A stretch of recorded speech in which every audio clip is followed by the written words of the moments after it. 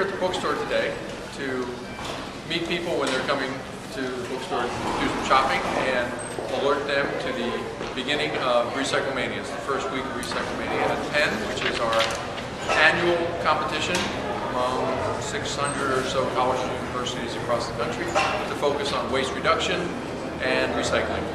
And we're explaining how to do recycling in your office and in your college house room.